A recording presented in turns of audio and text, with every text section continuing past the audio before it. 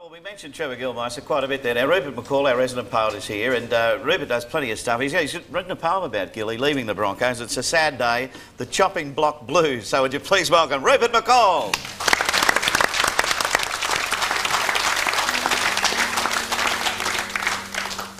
You know, fellas, I still can't believe it. The news I heard today.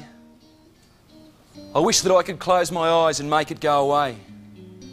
I know I must accept it, for I cannot change the facts.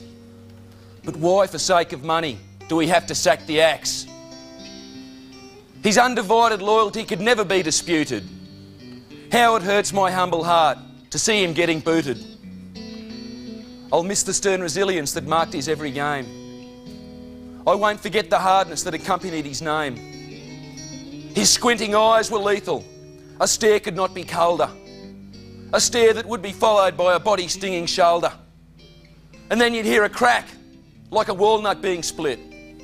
You knew the player on the deck would sure as hell stay hit. But now the roles have been reversed, and Gilly is the victim.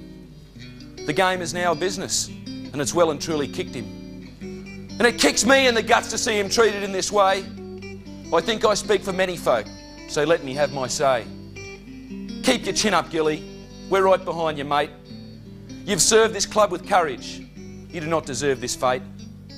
But still you must continue. You must finish what you start. You must overcome this setback with your honest, toiling heart.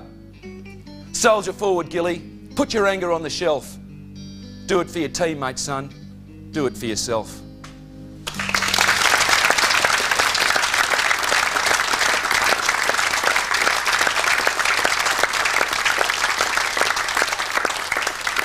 Actually, Rupert's done a big job. I saw John Sattler crying at the end there. Rupert, did you say excellent? Billy or Gilly? Very shortly, as a matter of fact.